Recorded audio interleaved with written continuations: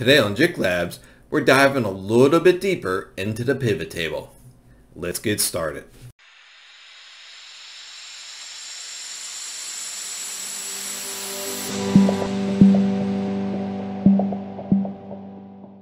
Now that you have Excel open and ready to go, you're going to see exactly where we were last week, where we left off with our pivot tables. So what we want to look at this week, the first topic we want to cover is adding more data to your pivot table, which sounds easy, right? We made our pivot table from A2 to G83, but as you can see, we have some more data that's been added to our pivot table.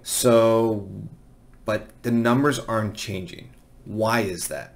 Well, because when we made this pivot table, we made it between A2 and G83, but now we have up to G87. So obviously the data outside of that isn't going to be reported. So there's two ways that you can go about making sure that you have all your data. So the first things first is go back to your pivot table, click inside your pivot table, and on your home ribbon, go to Pivot Table Analyze. And here we are, we're going to see Change Source Data. We're going to click on that guy. It's going to bring up a new menu for us. Change pivot table data, and here we go. Well, as we can see, that's our original data, but now it's G87, and we're going to click OK. Takes us back to our pivot table. As you can see, we jumped from 81 to 85, and now we're counting for those things, and the numbers have updated. Now let's say those numbers did not update. How do you update your pivot table? So let's come in here real quick. We know this is correct. Let's go to our original data and change this last sale to $2,000.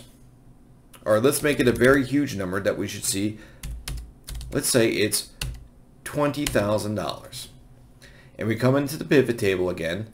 Whoa, the numbers haven't updated. Well, if you right click in the body of your pivot table and select refresh, the numbers will update. As you can see, Larry jumped 20,000 and the total down below jumped. If we come back over here and change this back to, 1250, and you go back, the numbers are not the same again.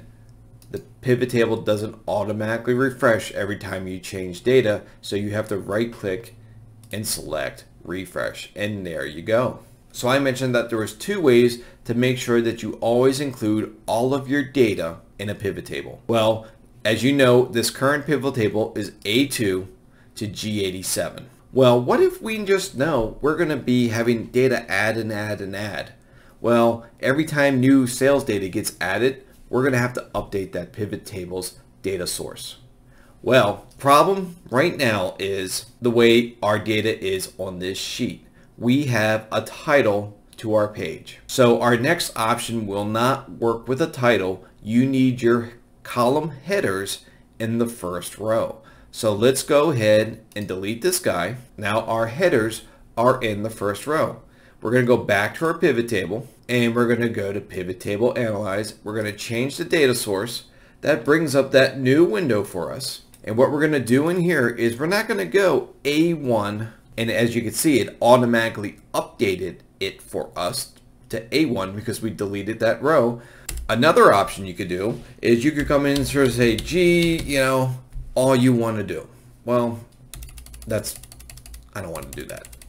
So we're going to come in here and say between A and G and hit OK. As you can see, nothing has changed.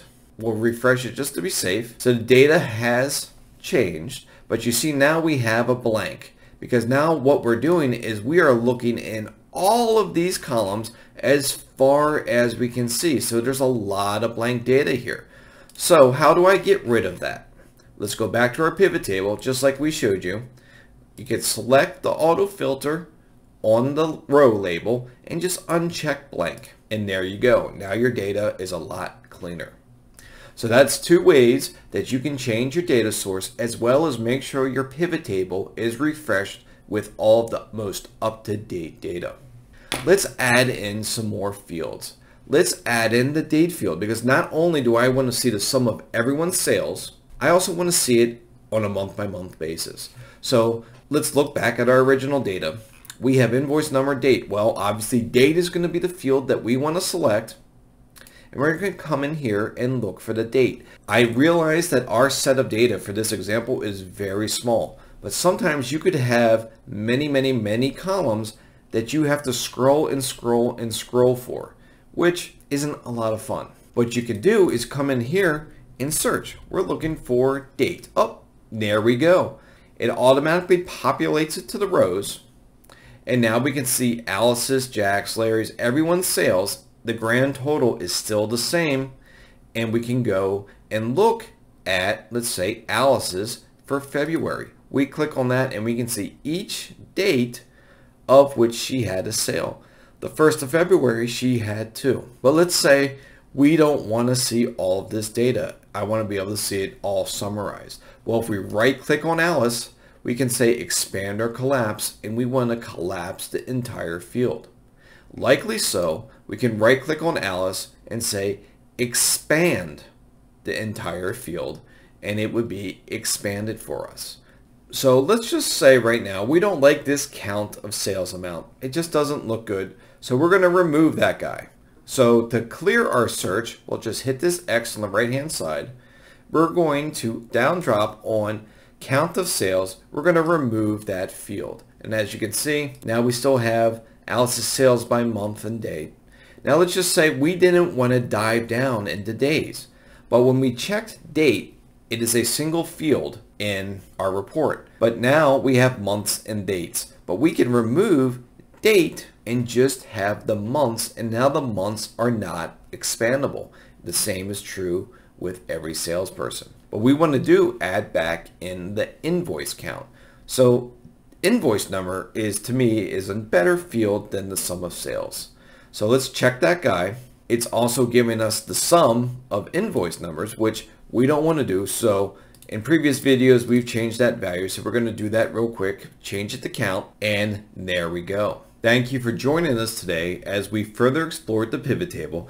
Today we showed you how to add and change your data source, refresh your pivot tables, as well as expand and collapse your pivot table as you get more and more information and build upon your table. Thank you all for watching, and join us next week when we go a little bit deeper onto more subjects into the pivot table. Again, the best way to get used to them is to practice. The comments down below, we will have the link to our shared drive where you can build upon our data to make your pivot tables. Thank you all again, and we'll see you all next week.